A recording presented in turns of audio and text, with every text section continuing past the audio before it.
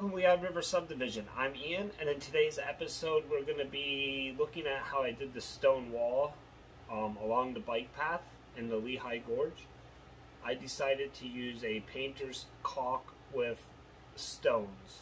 So I'm going to go ahead and show you what that looks like, and then I'm going to show you how I did it. So let's take a look at that.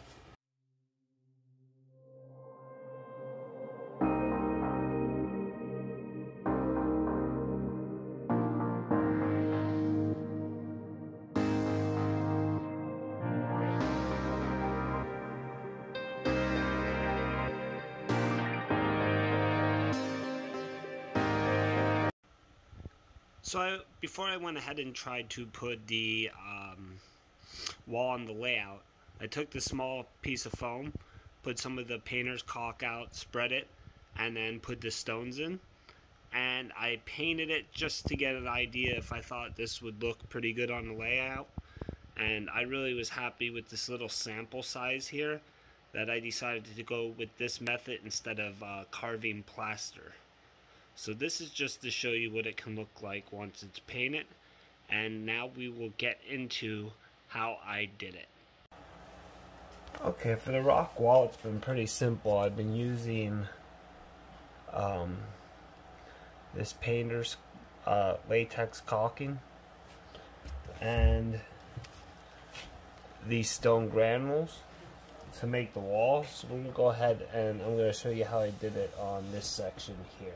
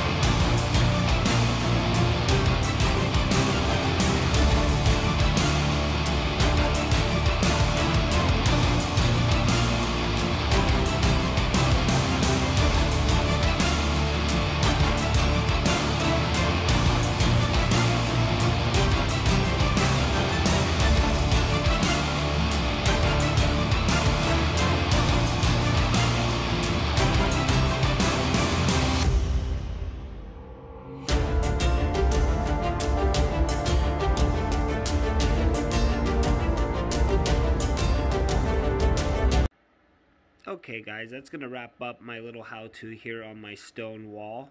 I will be painting it. I don't think, maybe I'll do a video on that. Maybe it'll just be in a layout update. I have to figure out a way to make a concrete cap for the top of my stone wall and where it meets the rock formation right there by the bridge abutment.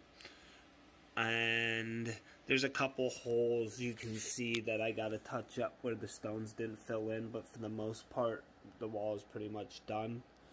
And I think once it's all painted and everything's in here, it's really going to have a nice look to it. So thank you for watching. I hope you found this informative, and maybe it'll give you some ideas for your layout.